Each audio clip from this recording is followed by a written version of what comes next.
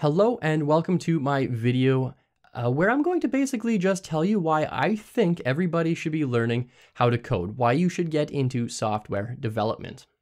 What if I told you that you could understand technology, you could work from anywhere in the world, and you could get paid pretty well to do that, but you just need to know one particular skill? Would you be interested in hearing me out? Now that's actually a rhetorical question because yeah, you probably are interested in hearing me out. People who aren't interested probably haven't made it this far in the video anyways.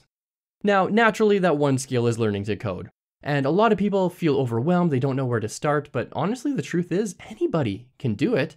You just need a little bit of guidance and a little bit of commitment, but again, anybody can do it.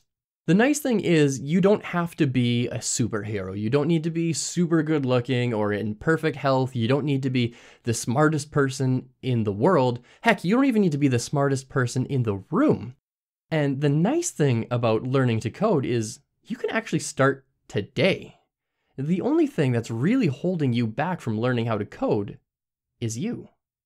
So let's talk about the very first benefit, and this is in no particular order, this is just the first one that sort of comes to mind, is career growth and personal growth. Now there are tons of jobs out there in web development and software development of every flavor and variety. And the nice thing about that is there's so much demand that it's easy to get into, but further than that is if you ever get into a company, and you've probably already experienced this, but if you get into a company where everything looks good and then all of a sudden you realize, oh, these people aren't who they said they are, or you feel stuck at your company like you can't get out, and you like what you do, you just maybe want to change the company, maybe get paid better, maybe make a slight career change instead of, doing front-end web development, maybe you want to get into back-end web development.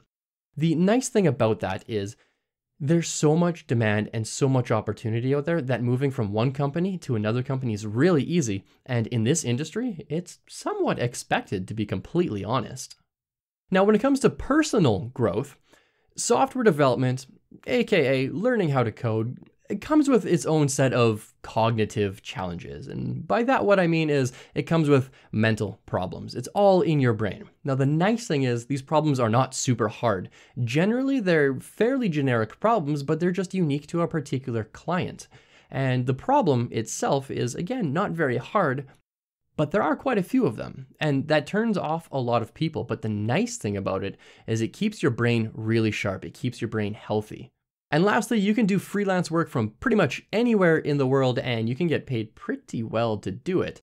Now, that's not necessarily personal growth. However, it does allow you to live a happier, fuller life. The next point is it strengthens your logical thinking. Logical thinking is, to me, it's the superpower of the 21st century. Well, we all know that logical thinking is important. Being able to take one problem and break it down into smaller pieces, it's super, super important. But nobody really understands that today's world revolves around technology and data-driven decisions.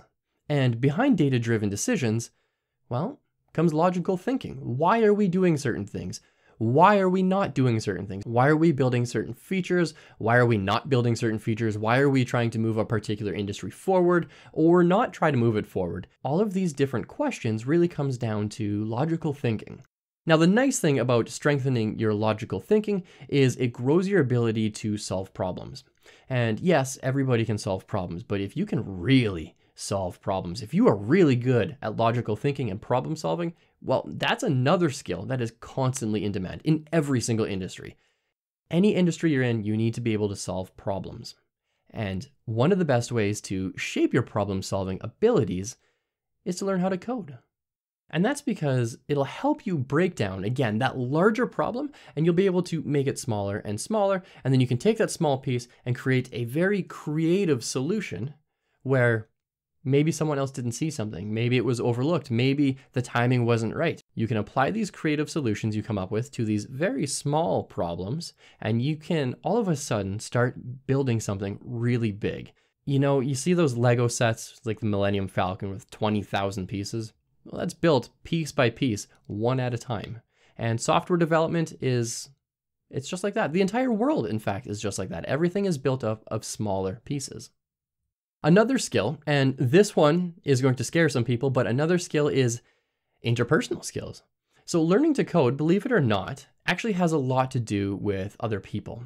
And a lot of people, they want to get into web development or software development because they think, I don't have to deal with people anymore, and that's exactly what I want. And that will get you fairly far, but it will only get you so far. And at a certain point in time, you are going to have to work with people, because behind that computer screen that you're typing on is another person. It's actually probably a team of people, and you're going to have to work with them. If that worries you, hold on, because it shouldn't worry you.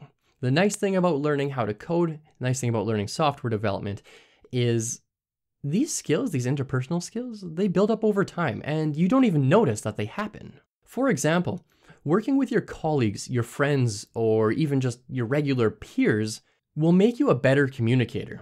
You have to be able to get your ideas across, and it just starts off with friends and family, and eventually grows into working at a company, an organization, and eventually your communication skills, they get better and you don't even notice it. And as you're working on projects with other people, another really strong benefit here, and again, you don't even notice this is happening, is that all of a sudden you become a leader. You just sort of slowly glide into that leadership role and you don't even notice it happening. One day you're just working on a project with a bunch of people and all of a sudden, your whole team's coming to you and asking you if we should do A or B, and you have an opinion on it. And then you say, well, path A is going to take you this way, and it's not exactly what we want, so maybe we should go down path B. And that counts as leadership. And all of a sudden, you have a group of people who are taking your expertise as their expertise, and you're able to lead them down the right path. And the last thing is, with your ability to code and apply solutions to real-life problems, it's going to build up your confidence. Now, please don't discount this. This is really important. Because as you build up your confidence in coding, builds up your confidence in every other piece of your life. And all of a sudden, your life is being improved. You don't notice it. These are just things that happen in the background. You just want to learn how to code, maybe make some more money, make a better career choice. But these things are happening in the background. And lastly, you'll be able to build your own idea. Now, I know everybody has at least $1 million idea. If you're watching this video, chances are you probably have a few of them, or maybe even $1 billion idea. Maybe you've seen an app and it wasn't very good and you thought you could improve it. Or maybe you have an idea and you know what, the app just doesn't exist. For whatever reason, it just does not exist. Well, learning to code, it's not the holy grail. It's not going to give you $1 billion startup overnight. But if you want to be able to make your own apps, your own websites, build your own vision, learning to code is going to get you pretty much 95% of the way there. It's going to get you so close to your vision, you can practically taste it. Now, the nice thing about that is you don't have to be reliant on anybody else. You can do it all yourself, which is very fulfilling, might I remind you, but you don't have to rely on anybody else. You don't have to hire anybody, you don't have to have a huge savings account, and you don't have to outsource any of your code to another country or another dev somewhere in the world that maybe you don't know exactly what they're doing. The nice thing about this is you're able to build your house. You don't have to buy a house, you're building your house. And that is extremely rewarding and fulfilling. So those are just a few points about why I think everybody should learn how to code. Even if you're not in the industry, even if you just want to know a little bit about coding, all of these subjects, all of these little points that I was talking about can help you improve your life drastically. Even if it's just understanding how technology works, that can often help make a better career. It can help basically increase how much you're getting paid as a salary or an hourly wage. It just helps you understand that, when you're using Facebook and it crashes, well, you can go, why did it crash? Oh, okay, well, there was a memory issue. And you can sort of dissect it from there. And we all know life is fairly hard for most people. It's somewhat of a struggle, and understanding technology and how it actually works, well, that just makes life a lot easier. Thanks for watching this video. If you have questions, don't forget you can leave them down below. And if you have any sort of feedback or ideas for anything else, maybe I missed something, just let me know. Maybe you don't like this presentation style. You know what? Leave that feedback down below. I would love to hear about it so that I can make better videos for you. Thanks so much for tuning in, and I'll see you in the next one.